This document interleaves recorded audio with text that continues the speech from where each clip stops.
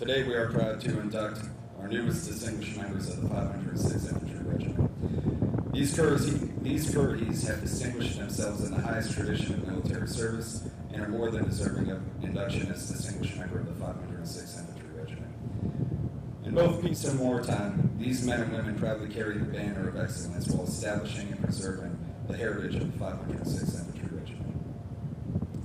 The Brigade Commander, Colonel Valerie C. Cagney, Jr., the Brigade Command Sergeant Major, William R. Hambrick, Jr., and the Honorary Command Sergeant Major, retired Robert G. Nichols, will now present the distinguished member of the regiment certificates and regimental pins. In recognition of outstanding contributions to regimental continuity, tradition, and esprit de corps, by order of the Secretary of the Army, the following individuals have been granted and assigned the distinction of Distinguished Member of the 506th Infantry Regiment on this day, July 20th, 2012. Herbert J. Seworth. Herbert J. Seworth, Jr., a veteran of Easy Company, 506th Parachute Infantry Regiment, the Band of Brothers, in 1944, received his baptism of fire in Bastogne during the Battle of the Bulge and was badly wounded outside the village of Foy, Belgium in 1945. He has a long-standing community environmental leadership role and is still active with the schools in his community, talking about the war, his experience, and lessons learned. Currently, he serves as the president of the Men of Easy Company organization as an active supporter of the Wounded Warriors program and the Beyond the Yellow Ribbon program, and was a major influence in the fundraising for the Currahees KIA Memorial.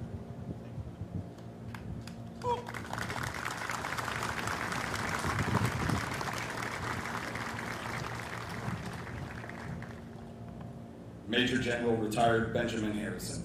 Major General Retired Benjamin L. Harrison, whose enlisted military service began in 1946, was commissioned as a second lieutenant in the infantry after earning his bachelor's degree in 1951.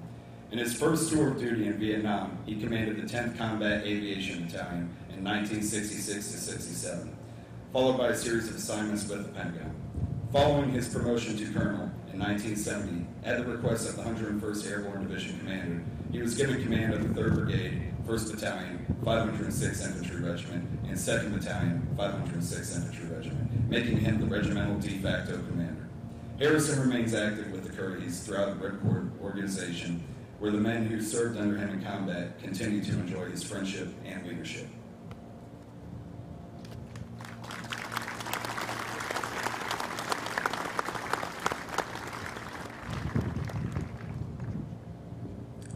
Command Sergeant Major Retired Charles Fitzpatrick.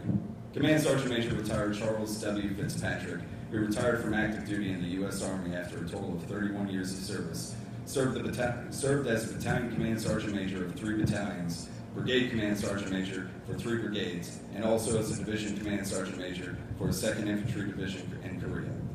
He was assigned as a Command Sergeant Major for 1st 506th Infantry Regiment from May 1991 to June 1992.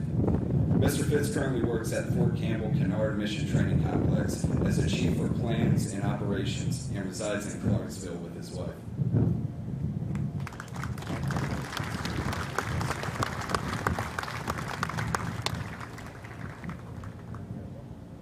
James H. Campbell III.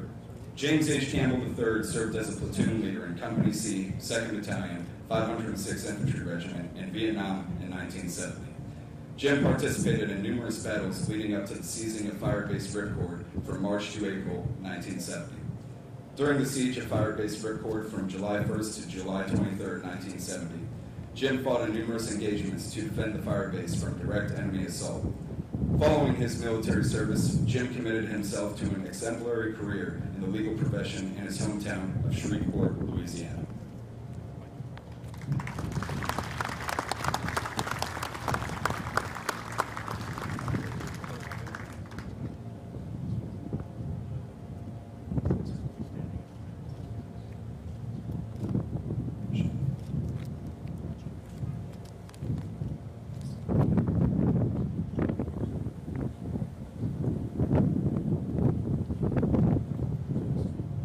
John O. Lally.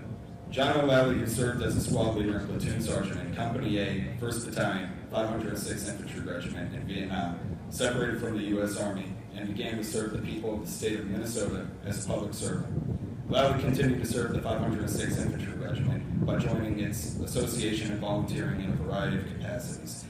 He is a past president of the association, currently serves as a member of the board of directors, is a newsletter editor, and the media committee chairman. He continues to volunteer his time freely and works tirelessly on behalf of the active duty troops of the 506th Infantry Regiment, 4th Brigade, and the members of the 506th Association. Lally also currently serves as the chairman of the board of directors for the 506th Association.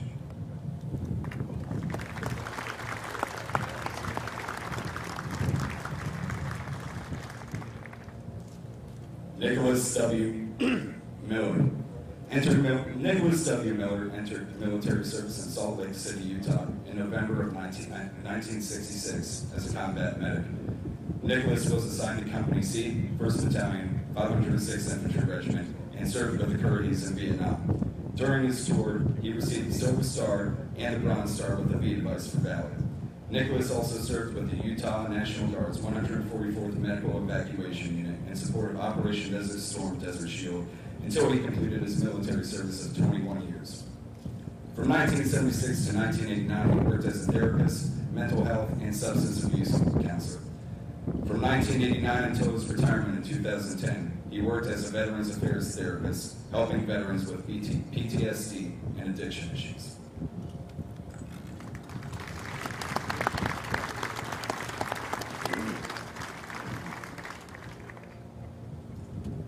Donald Dodson. Sergeant retired Donald E. Dodson served as a rifleman and team leader with Company C, 2nd Battalion, 506th Infantry Regiment until March of 1971, after which he was medically retired. After earning his Bachelor of Science degree in 1977, Mr. Dodson was accepted as a special agent with the U.S. Treasury Department Bureau, Alcohol, Tobacco, and Firearms, and then in 1989 as a special agent with the U.S. Department of Energy, Office of the Inspector General, Office of Investigation. After 24 years of government service, he retired and spends his time with his wife of 38 years, Anita, and his son, Gregory.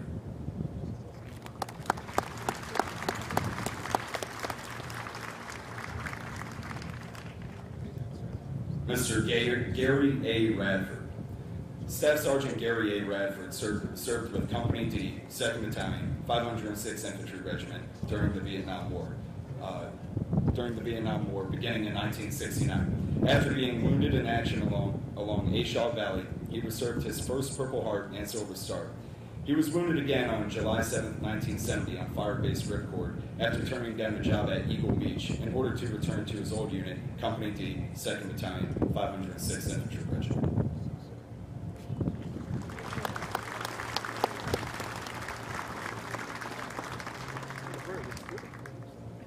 Dr. Carmelito Archangel. Carmelito Sonny Archangel served in 2nd Battalion, 506th Infantry Regiment from August 1969 to April 1970 as the company commander of Company B, where the battalion began the Ripcord Campaign. After the Vietnam War, he earned his medical degree at Rutgers Medical School. Archangel specialized in emergency medicine at Brooke Army Medical Center and assisted planning medical support for the Iranian hostage operation. After retirement from the U.S. Army, he was recalled to active duty to Desert Storm and served in a medical support unit during the offensive against Iraq forces in Kuwait. He is currently an active member of both the Currahee and Ripcord associations, gathering often with Vietnam veterans and reaching out to others.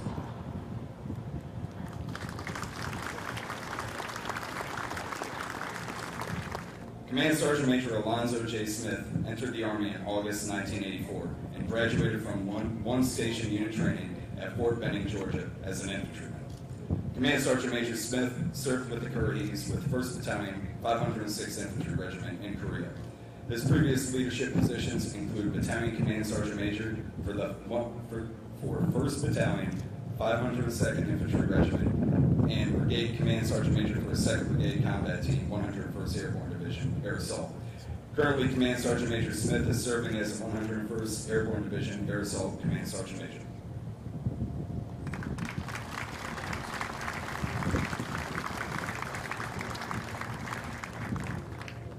Sergeant Major Hector Santos. Sergeant Major Hector L. Santos enlisted in the U.S. Army as an infantryman in 1987. During his 25 years of service, he has served in numerous leadership positions, to include serving more recently as a battalion operations sergeant for 2nd Battalion, 506th Infantry Regiment, after which he was assigned as a 4th Brigade Combat Team's operations sergeant major. While serving in both these two positions, Sergeant Major Santos deployed with the Currahees in support of Operation Enduring Freedom 6 and 9.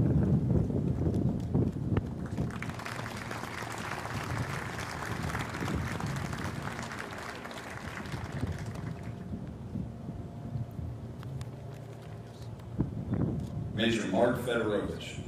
Major Mark D. Fedorovich, who was commissioned as an infantry officer upon earning his bachelor's degree in international relations from the George Washington University, D.C., has served in several leadership positions, such as the company commander for Headquarters and Headquarters Company, 2nd Brigade, 1st Armored Division, Germany.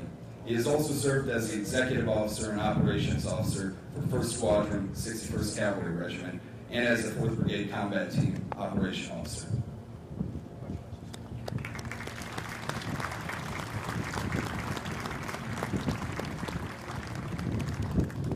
Ladies and gentlemen, please join me in a round of applause for these newly inducted Currahees Service.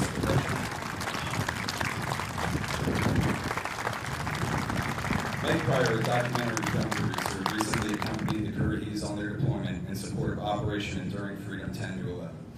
Her film, Outside the Wire, highlights the daily efforts of Currahee soldiers as they conducted numerous engagements, combat patrol, and humanitarian efforts alongside their Afghan counterparts in the Paktika province of Afghanistan. Outside the Wire is scheduled to be released in late 2012.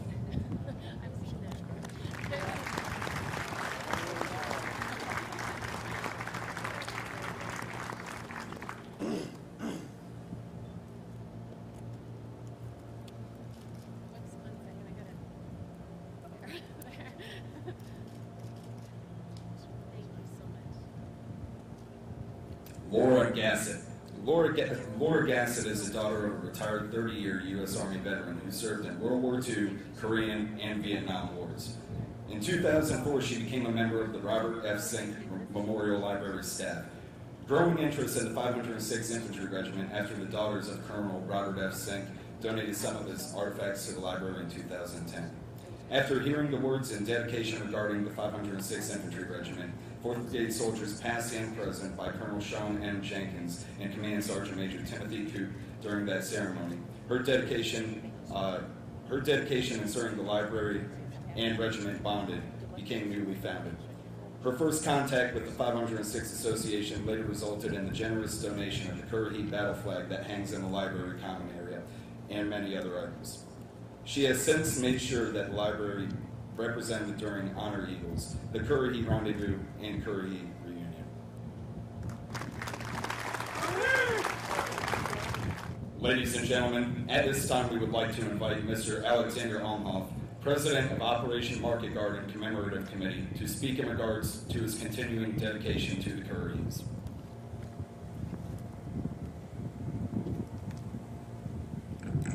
Good morning. In 2003, we were doing the preparations for the 60th anniversary of Operation Market Garden. We were working for the World War II 60th Anniversary Committee. We went to all the cities where Operation Market Garden took place, from Eindhoven to Arnhem. What we found out in certain cities is that certain people that fought during Operation Market Garden were not really properly honored. In the Arnhem area, that was General Sosabowski, and during a meeting in Eindhoven, we found out that Major Dick Winters never received the proper honors. Unfortunately, due to slow process for recommending him for an award, the award could not be presented during the 60th anniversary of Operation Market Garden. And 2 years later, we received a telephone call from the Major of Eindhoven that Major Dick Winters was going to be presented the honorary citizenship of the city of Eindhoven. Unfortunately, because of his age, he could not come to Eindhoven, but on the 18th of September of 2006, during a live telephone call on the city square with tens of thousands of people, the mayor of Eindhoven surprised Major Dick Winters that he was made the honorary citizen of the city of Eindhoven. A year later, a small delegation flew to Hershey and presented him the award. But as humble as Dick was, he could not accept it for himself. He accepted it for all the men he fought with during World War II. And I could get into all the details what Dick has done and what all the men have done during Operation Market Garden, but there's one thing that the majority of you are not aware of. A few months before Dick passed away, I was contacted by Dick's daughter regarding a special request in sending books to the Currahees in Afghanistan. And we contacted his publisher, and on Christmas Day, 3,506 books arrived in Afghanistan just before Dick passed away, and that was probably his last heroic action of what he has done. It is, for me, a great honor to present the official award with approval from the late Ethel Winters. It is the certificate of the honorary citizenship of the city of Eindhoven that I'm going to present to the Colonel, Kevney, and the Currahees. Thank you.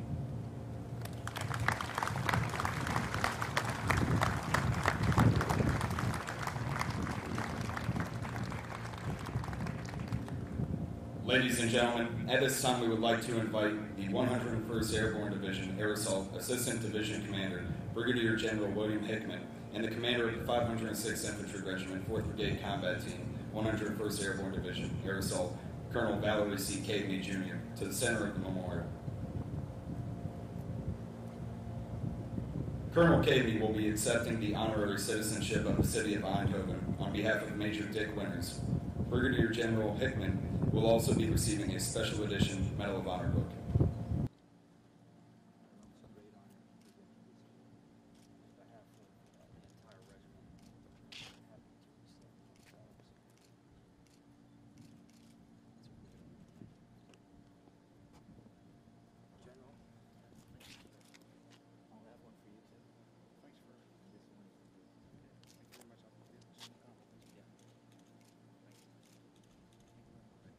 Ladies and gentlemen, our regimental commander, Colonel Valerie C. Caveney.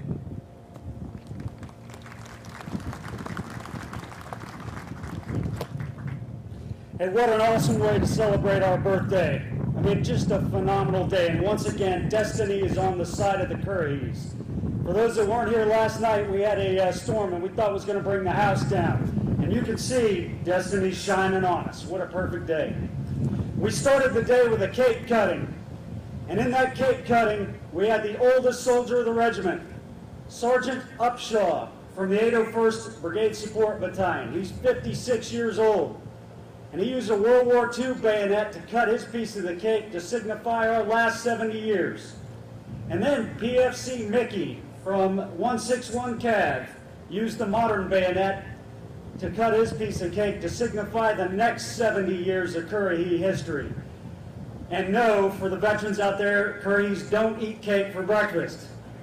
And we did not eat cake before the run, but that cake went over the DFAC for soldiers to enjoy throughout the day. We thought it was appropriate all 4,000 troopers see that cake cut, because that cake is about you and it's about us, and we are glad of our legacy and glad to uphold what you created. After the cake cutting, we went on a run. And as Currahees do, it was loud, it was controlling, we owned the road, and it was a thing of beauty. I mean, it's an awesome thing of power to see these formations on the move, and nothing's going to stop them. And we greatly appreciate all our veterans, families, and friends that were out here to greet us at the finish line and to hear the cannons sound off. It was a great way to start the day, and I think it just set the conditions for the rest of what today will be like. Now formally inducting true patriots like we just did as distinguished members of our beloved regiment and other honorary members of our regiment makes this day priceless. General officers, distinguished guests, families, and friends, we're honored that you join us today in celebrating our 70 years of Currahees service, sacrifice, and accomplishment. I'd especially like to thank all of you who traveled to share this special day with us. It's commitment like yours that makes the Currahees legendary. I do want you to know that I spoke with Colonel Sykes last night after his repeated attempts to try and make it here. He went to 2 different airports, 2 different airlines, multiple different flights, and just could not make it happen. And I want you to know it crushed it.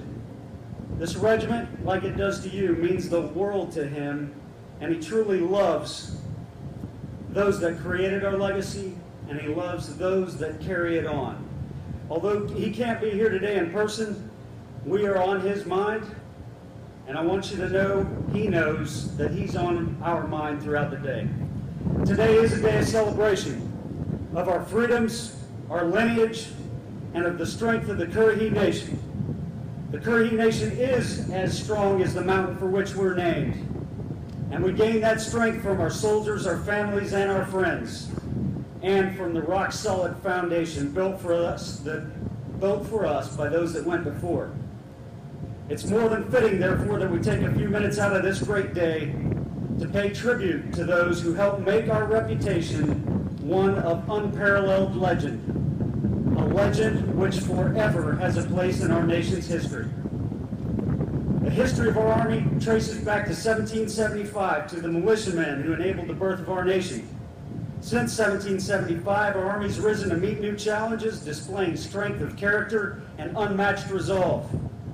On the eve of World War II, our nation recognized the need for a special breed of soldier, one who would fly over his enemy, who would land behind his enemy, and would accomplish any mission, though surrounded and outnumbered. What kind of person would volunteer for such a hazardous mission? Like the militiamen in 1775, we found that our nation produced such people. They were physically and mentally tough. They would stop at nothing to master their craft, and they would always do the right thing in the absence of orders or leadership. They would push themselves beyond known limits. They would endure any hardship, and they would give their all for their team, their teammates, and their fellow man. The Airborne and the Currahees were born. On 20 July 1942, 70 years ago today, in Toccoa, Georgia, at Currahee Mountain, the 506th Parachute Infantry was activated. It was the first organization which took all volunteers and turned them into the finest fighting force our world had ever known. It took 5,000 civilians to create those 1,800 paratroopers that would jump in on D-Day. Those original Currahees forced and forged a legacy of valor and mission accomplishment, and they showed the world that U.S. soldiers operating as a band of brothers could not be beaten. They would accomplish anything. That brotherhood carried them through Europe and back to the United States. And that brotherhood, as you can see, is equally as strong today. The foundation built between 1942 and 45 empowered those that followed. Currahees continue to build on the legend of uncommon valor, indomitable warrior spirit, and absolute dedication. The Currahees of Vietnam fortified our legacy through world-famous fights like Hamburger Hill, Firebase Ripcord, and many others.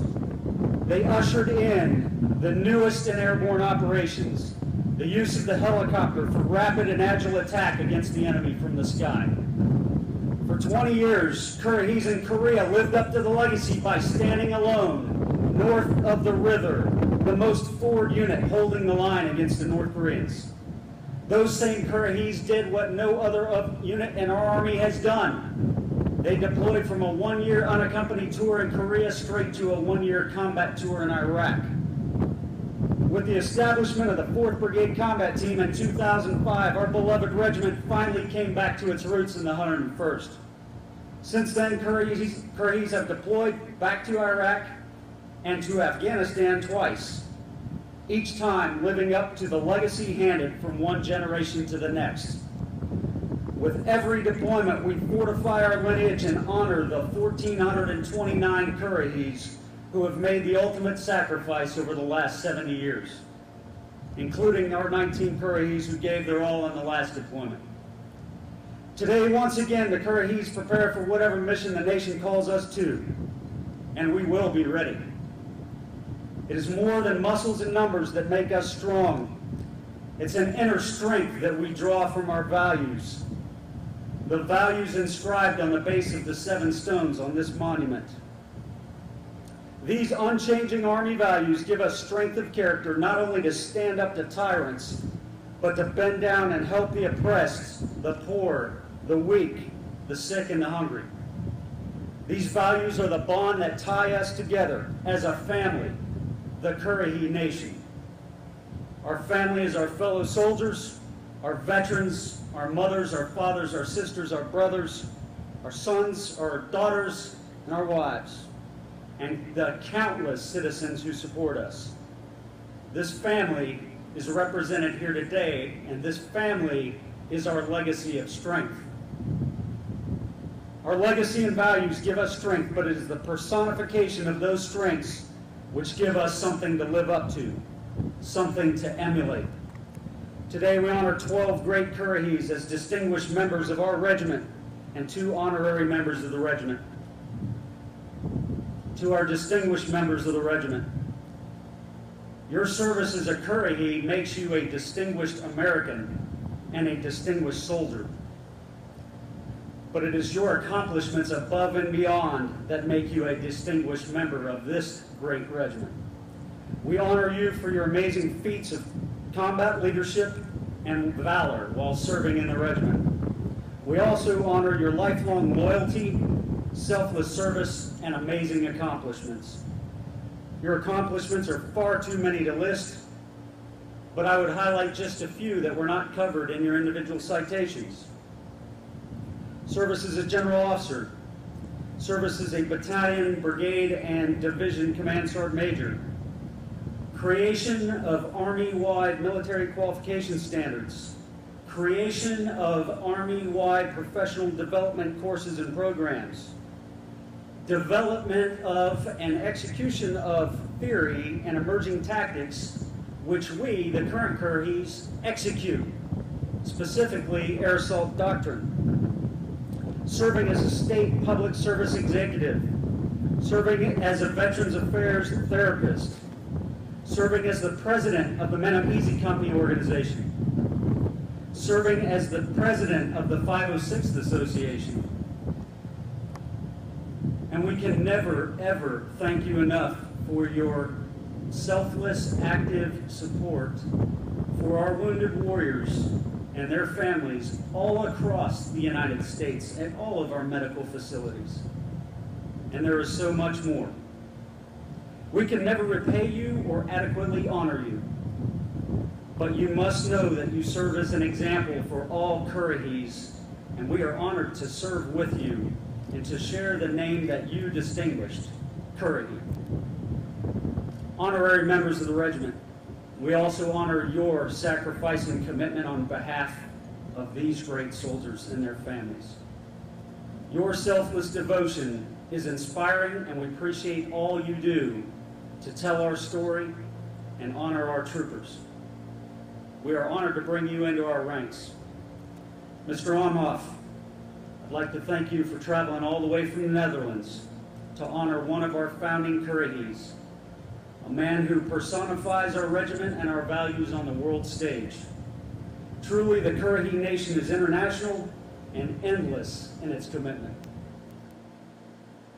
Loyalty binds us together as Currahees.